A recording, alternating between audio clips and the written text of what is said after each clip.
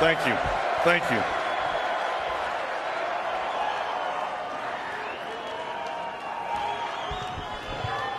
I'm going to ask Mike McCarthy and Ted Thompson if I could play the first series tomorrow night.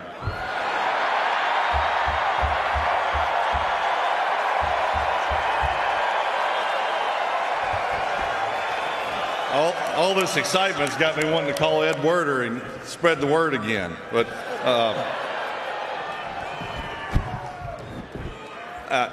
thank you so much. Thank you.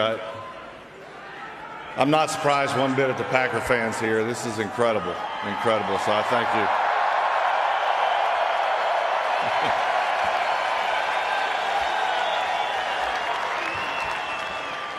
Thank you, Canton.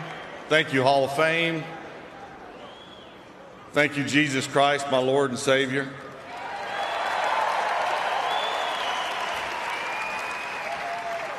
Believe me, I'm blessed. I'm an extremely blessed man. I look at my family. What a lucky man. To play a game that I love so much for 20 years, to have all the wonderful things happen, what a blessing. To share in that joy with you guys here tonight, what an incredible night, what an incredible week. And having my wife introduce me was an easy choice, considering she was there long before my first touchdown pass, long after the last.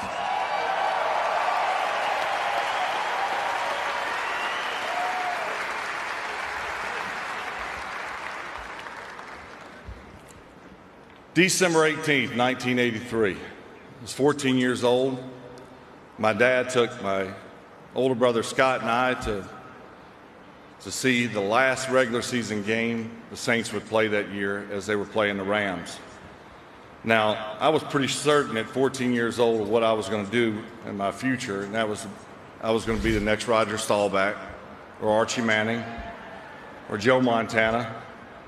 But this was the first and only game that I would ever see in person. And if the Saints won this game, they would have made the playoffs for the first time in franchise history. So it was a pretty electric crowd.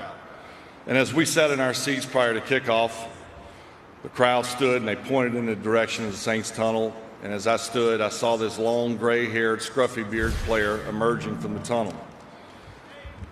And I knew then and there, as goosebumps ran up my arm and the hair on the back of my neck stood up, that was what I was destined to do and be. I wanted to be that player. Well, that player happened to be none other than Kenny Stabler.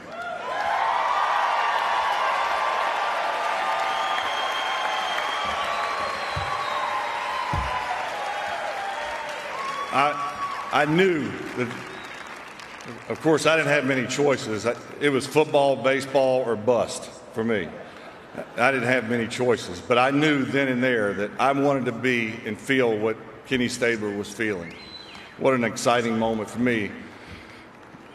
The other part about this story that's important is when we returned home that night, what we didn't know is our mother had set up a surprise birthday party for my older brother Scott, who was turning 17. Well, I unknowingly entered the house first to a large eruption of surprise, and of course it was not my birthday. And as you can imagine, a 14-year-old boy in that situation with all his classmates there was red-faced and embarrassed, and I was looking for the quickest way to get to my bedroom. So as I bolted and ducked my head and made my way through all of our classmates, there was one person that caught my eye, and one person only. Well, it didn't matter. I went and hid in my room, and as I got up the nerve to come out later, that person and I, we played basketball, we talked, we played basketball, we talked, and several days later, as we used to say back in the day, we started going together. Well, that person happened to be my future wife, Deanna.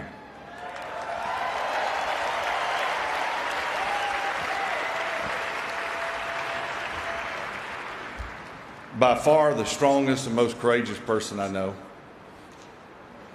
She's a wonderful mother of 2 daughters. an exceptional athlete, not only then, but now, as she most recently is competing in an Ironman in the next 2 months, which is incredible. Definitely a strong woman of faith. She fought cancer in the public eye, and not only won, but she managed to inspire so many, including myself, along the way.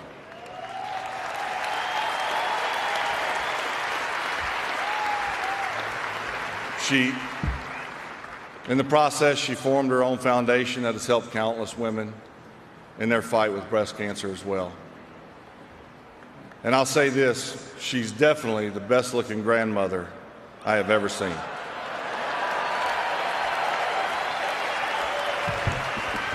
As our 2 grandsons are here, Parker and AJ, and I know they're ready to go to bed, and they want Pawpaw to stop talking right now. But one more thing about my wife, she's as beautiful today, and I'm not going to say her age because I got in trouble last year in Green Bay for saying that, but she's as beautiful today as she was December 18th, 1983 in my living room.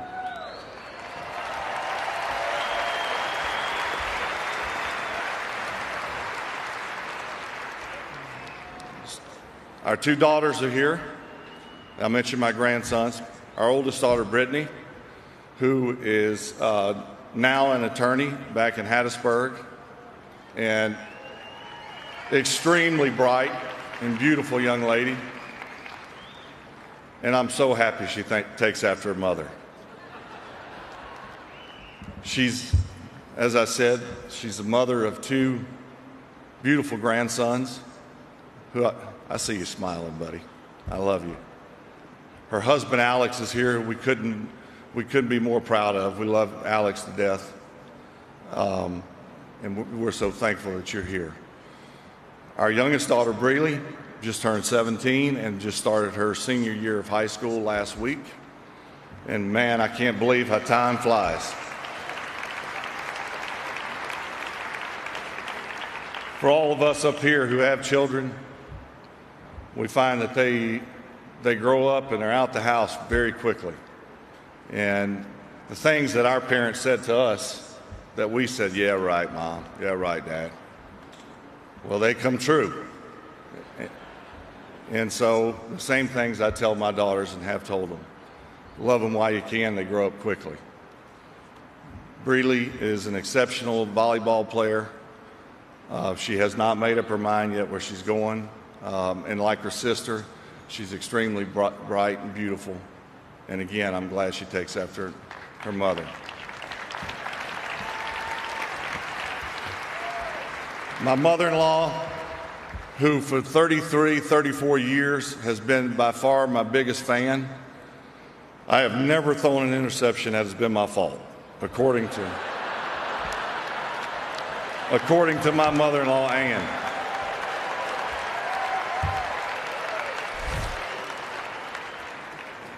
We all know her as Mama. She's helped raise our kids. She's lived with us in New York, in Minnesota, and Green Bay. And she's helped raise grandkids, other people's kids, you name it. She's one of the most patient and loving women you'll ever.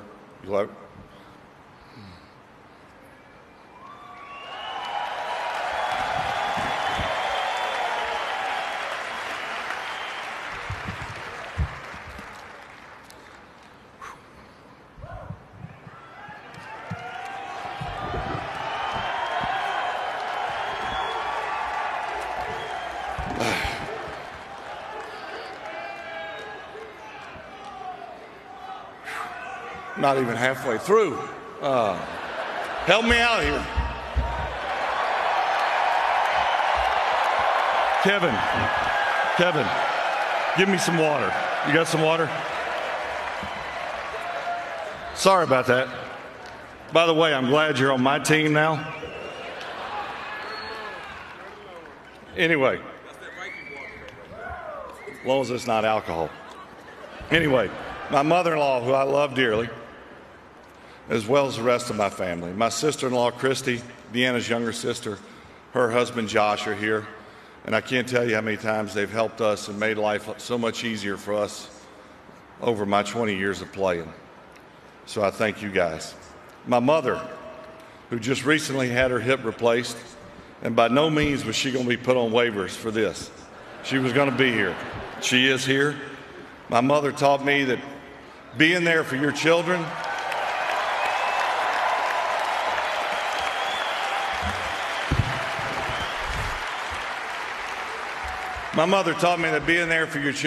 is absolutely important. I never, not one time, remember my parents ever not being there at a sporting event, any school function, you name it.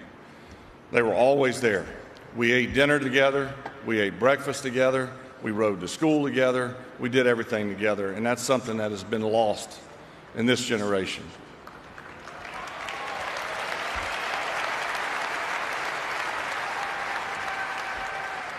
I watched my mother teach special education at Hancock North Central High School for many, many years. And at that time, I didn't appreciate the patience and the type of person that it takes to do that type of job. But I learned by watching her and being around her students that treating everyone as an equal and with respect is not only important, but essential.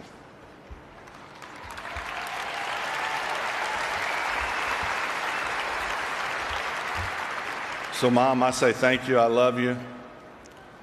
Mom was the one who always told us she loved us and was a caregiver. And you had to know my father. He was the heavy-handed one. So it was a good blend of 1-2 punch. But, Mom, I love you, and thank you so much. My two brothers, Scott and Jeff, my sister, Brandy, they're sitting here in the front row. I think they all would agree. I love them so much. It was definitely a fun childhood. We competed, we fought, we ate, we competed, we fought, we ate, we loved each other at the end of the day, and we got up the next morning and we started it all over again. But it was wonderful, and I wouldn't trade it for anything. And I love you guys so much. Thank you.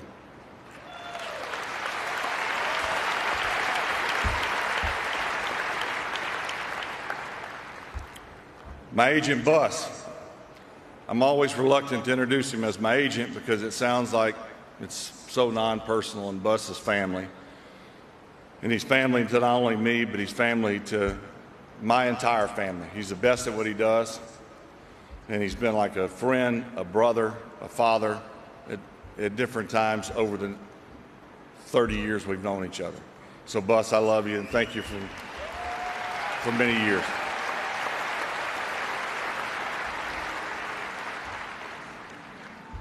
And last but certainly not least is my father.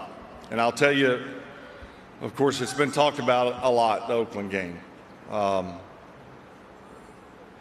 that, I'll tell you a story. My father would have introduced me here tonight. And Deanna and I had, after the game in Oakland, had chartered a plane. Our two daughters had went to Mississippi. She flew out late Saturday night and was there throughout. We had chartered a plane back from Oakland to get Christmas gifts back in Green Bay, take a brief nap, and go to the service and Christmas back in Mississippi. And let me say this first about NFL fans, Oakland Raider fans in particular. That night, and I have played in Oakland before, and I think everyone here who has played in Oakland, either as the home team or the away team, will all agree they can be downright nasty. I've seen it, I've witnessed it. But I'll say this, that night, the tremendous respect and honor that was shown to me and my family from the Oakland Raider fans was spectacular.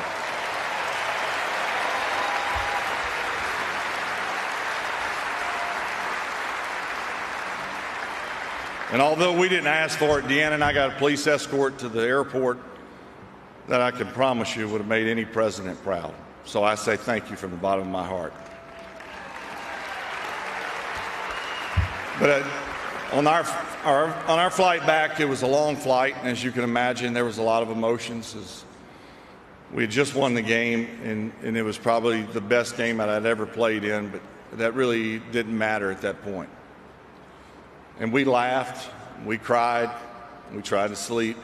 We laughed and we cried. And one time in particular, Deanna says to me, and you had to know my father. My father was short on praise and long on tough love. If he was ever to praise me, I was not to hear it. It was always, you can do better. He was always pushing me to be better. That was okay. Never did I hear him say, son, you've arrived. You're the best. That was awesome. Great game. It was always, yeah, but. So Deanna says to me on the plane, you know, your dad had said to me that he had hoped or could not wait for the day that you were inducted into the Hall of Fame so he could introduce you. And up until that moment, I had never thought about the Hall of Fame. And I mean no disrespect to the Hall of Fame. I say this with the utmost respect for all you guys. I had dreamed of playing the NFL, believe me, way more than I thought about my schoolwork. I thought about being Archie Manning, running around throwing underhand passes. I thought about being my childhood favorite, Roger Staubach, throwing it to Preston Pearson or Drew Pearson, handing it off to Tony Dorsett, being Kenny Stabler coming out of the tunnel. I'd thought of those things so many times, but I never thought of the Hall of Fame until that moment. And so a new goal had entered my mind then and there. And I said to myself, I will make it to the Hall of Fame.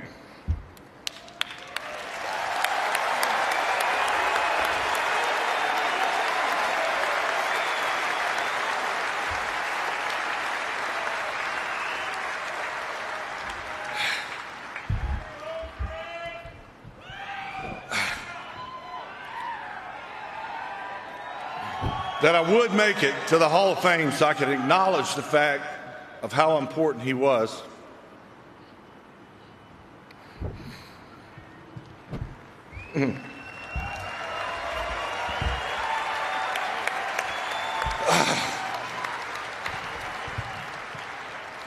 This is tougher than any 3rd and 15, I can assure you. So I could acknowledge the importance of him in my career and my life, which he was a tremendous part of my life. He taught me toughness. Boy, did he teach me toughness. Trust me, there was no room for crybabies in our house. He taught me teamwork, and by all means, no player was ever more important than a team. And my father, for those who don't know, chose to run the wishbone, which some of you younger generation people do not even know what that is, but it never entailed throwing. But that was the type of coach he was, and that was the type of dad he was. He would never showcase his son's talents or anyone else's talents for their good rather than the team's good. And so then and there, in that moment on that plane, I was determined, for selfish reasons, to get to this point, to acknowledge how important he was. I would not be here before you today without my father. There's no doubt whatsoever.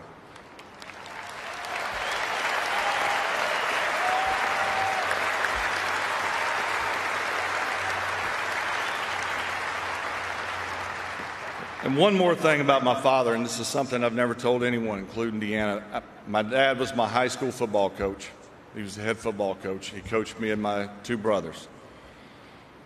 But I never had a car growing up. I always rode to and from school with my father in his truck, and so he was always the last to leave the building because he had to turn the lights off, lock up, and then we made our way home. So it was the last high school football game of my high school career. And although I don't remember how I played before, and I don't remember how I played in the last game, what I do remember is sitting outside the coach's office, say on a Wednesday, waiting for my father to come out so we could leave. It was dark, And I overheard my father talking to the 3 other coaches, and I heard him, and I assume I didn't play as well the previous week only because of what he said. And he said, I can assure you one thing about my son. He will play better. He will redeem himself. I know my son. He has it in him. And I never let him know that I heard that. I never said that to anyone else. But I thought to myself, that's a pretty good compliment, you know. My chest kind of swelled up. And I never told anyone, but I never forgot that statement and that comment that he made to those other coaches. And I want you to know, Dad, I spent the rest of my career trying to redeem myself.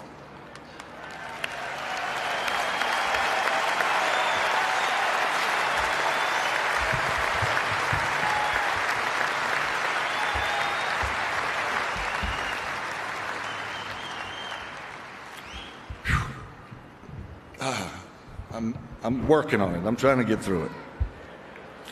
But I spent the rest of my career trying to redeem myself and make him proud. And I hope I succeeded.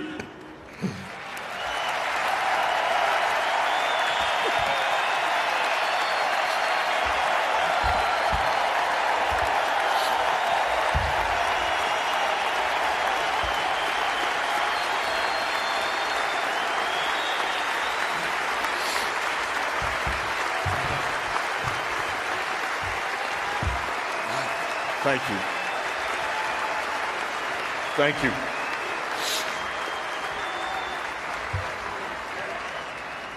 So never discount the importance of being a father and statements that you make, whether you think your kids hear,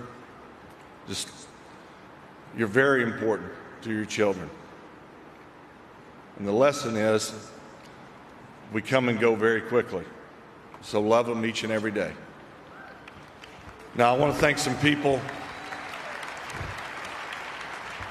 First, I want to thank the University of Southern Mississippi. For those of you who don't know, I was offered one scholarship, and that was Southern Miss. And I was happy to take it, and I was determined to prove them right. Jim Carmody, Curly Hallman, Jack White, Rodney Allison, Jeff Bauer, Stephen Maples were coaches that made an impact on my college life. I wouldn't trade my 4 years at Southern Miss for anything. And I'm also extremely honored to follow in the footsteps of one of the greatest NFL players of all time, and certainly one of the greatest Southern Miss players of all time, and that's Ray Guy.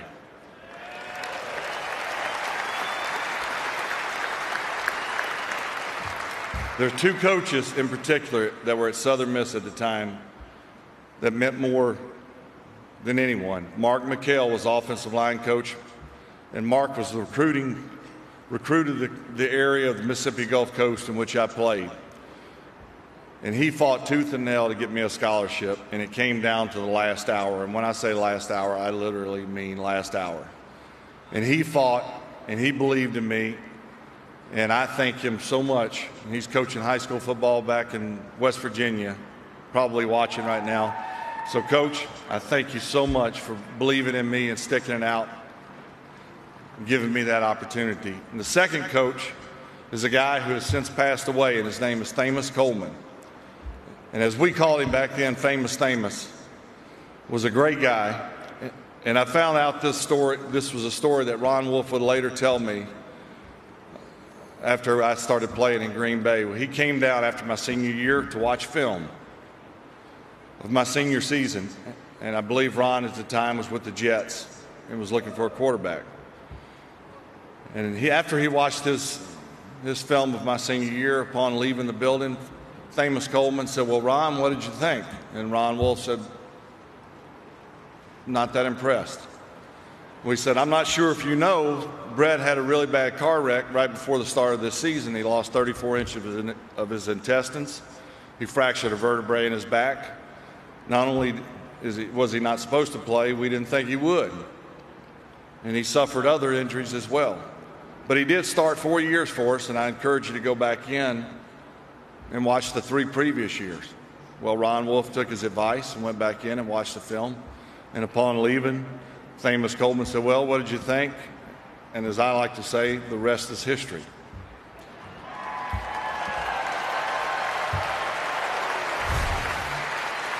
So thank you, Coach Coleman, and thank you, Ron Wolf. And speaking of Ron Wolf, I stood right back there on the back of this stage last year, and I watched Ron Wolf be inducted into the Hall of Fame, and I could not have been more proud. Ron Wolf is the single most important person to the Packers' rebirth than any other person out there. Player, coach, GM. It had been almost 25 years since the Packers had had any success when Ron Wolf took over. And since then, we all know what the Packers have done.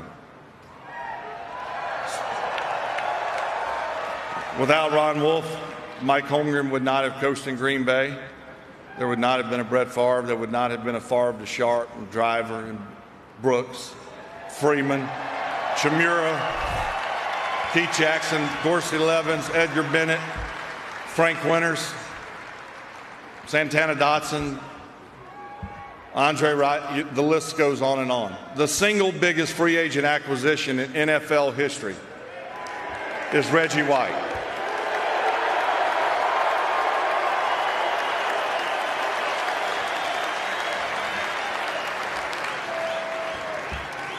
And as I like to say, Ron Wolf made it cool to come to Green Bay.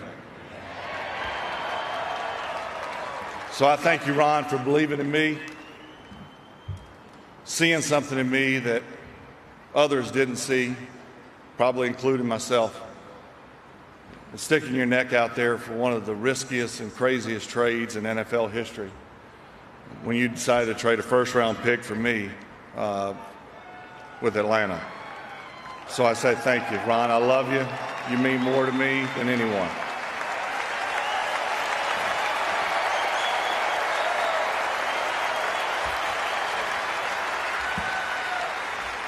The man he hired, Mike Holmgren, the greatest head coach I've ever played for.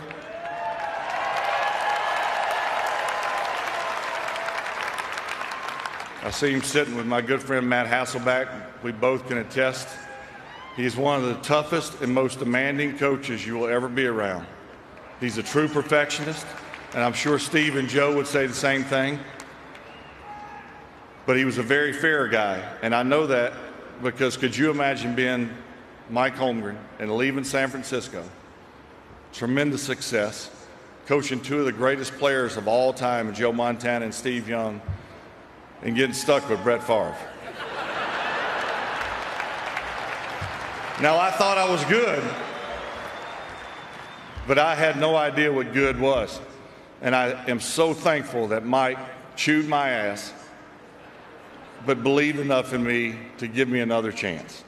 Because there were many times he could have and should have pulled me.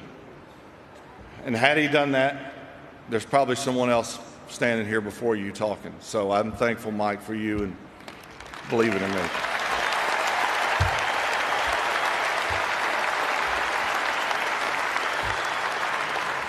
Three other coaches, and there were so many other coaches, and they told me 8 to 10 minutes, and I got every one of these guys clocking me right now. I'm going for a world record, and I don't give a damn. I love you, Chris. I love you. Ken Johnson, the best man at my wedding, the strength coach for the Packers at that time. He's now with San Diego. I love you, Kent. And Steve Mariucci, who's out here somewhere, Mooch. And Andy Reid, who was here a couple of nights ago. Those guys could not have been more important at that time in my career.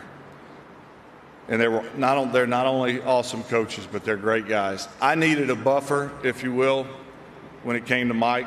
And quite frankly, he needed a buffer. And there was none better than Mooch and Andy. And I love those guys, and I thank you so much for believing in me and being there for me.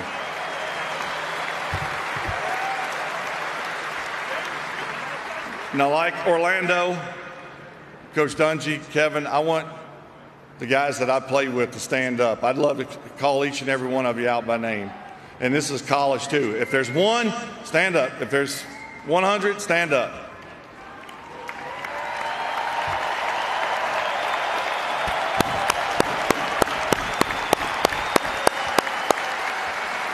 I love you guys. I love you.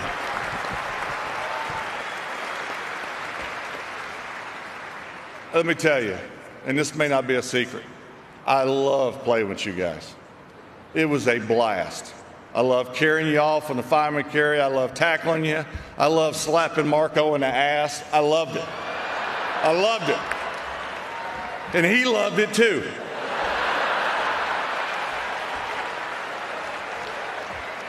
And for everyone up here, they would all agree that's what it's all about. Not necessarily slapping them on the ass, but loving your teammates, competing, fighting, scratching, tough losses, tough wins. Man, that's what it's all about.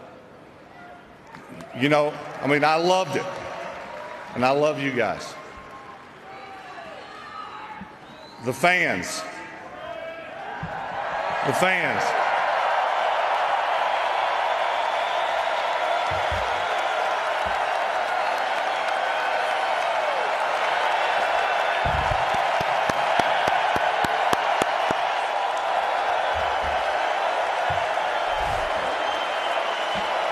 Thank you. Thank you. Thank you.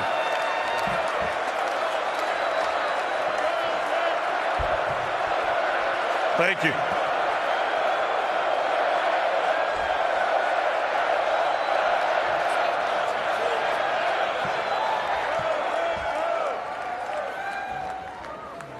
I tell you, Packer fans are pretty special. I often wondered what it was like when Mike and Matt Hasselbeck came back to play when they were with Seattle, and then I found out.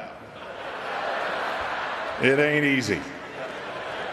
It ain't easy, but I thank you so much. From Atlanta to Minnesota, 20 years. Make no mistake about it, I will be remembered as a Packer.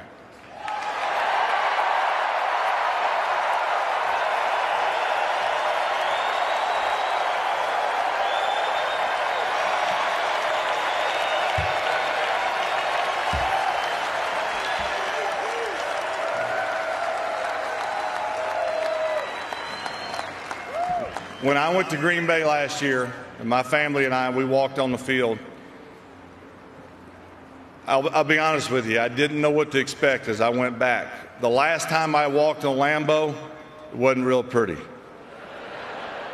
So I honestly didn't know what it would be like. I do know Packer fans, and I know how faithful they are, but I did play for the Vikings. But when I walked out on that field, settle down, settle down. When I walked on the field, I have to admit, 70,000 people, not there to watch a game, but to celebrate a career of a player, was absolutely amazing. And you're to be commended for that. And so I thank all the fans across the country, and in particular, you guys. And it leads me to my reflection over my 20 years, and believe me, I had a blast. And I think anyone who watched me play would say that. Sometimes maybe a little too much. But what I'm most proud of, what I think about most, has nothing to do with statistics. Although, who would have ever thought that a young man from Kill, Mississippi, whose father ran the Wishbone, would hold every passing record in NFL history at one time.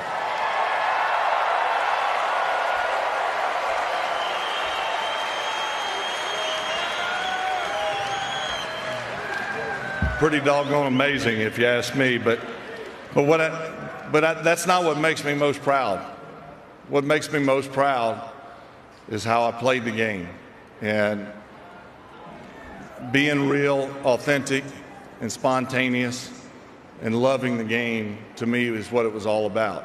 I couldn't believe that they paid us and that I was racking up statistics like I was. I was just having fun. And I'm most proud of that.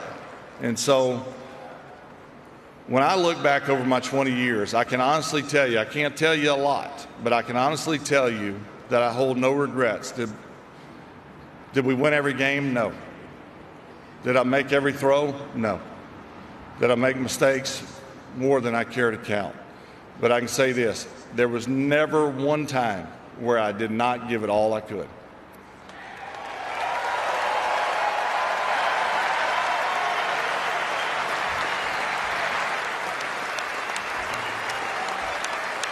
You know, and I've said this to my daughters, and I say it to any young person out there who is playing sports. Don't ever look back and regret not doing your best. Don't ever look back, because there are no second chances. When you're 25 and you wish you would have done something in high school, it's too late. Don't cheat yourself. Don't cheat your teammates. Work as hard as you possibly can. Lay it all on the line, and whatever happens, happens. But you won't look back and regret. I don't regret anything. It's not to say it was perfect. I don't regret anything, and that's what I'm most proud of. And I say thank you again.